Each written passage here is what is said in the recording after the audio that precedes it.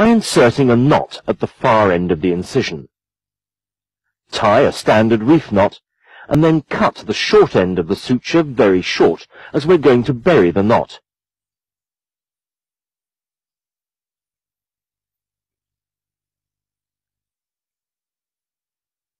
Then, using the forceps, carefully retract the skin edge.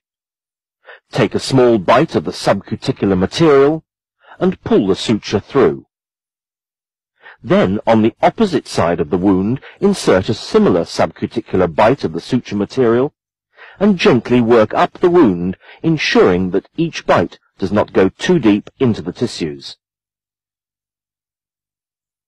Each new suture must be inserted almost opposite the exit of the previous suture, and this ensures that as the suture material is tightened, it draws the wound edges together, almost in the manner of invisible mending.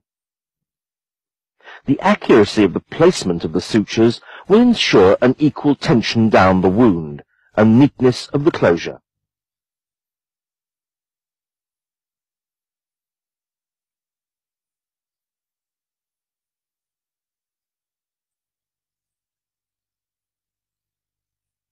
You can see here a needle going in just at the skin edge, taking a bite of the subcuticular tissues and coming out at the skin edge.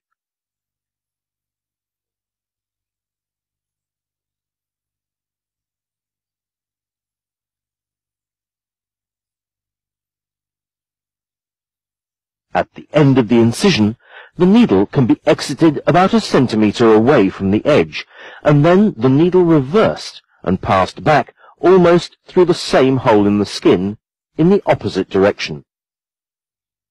This can be repeated, passing the needle through the same skin hole, back again and then cut.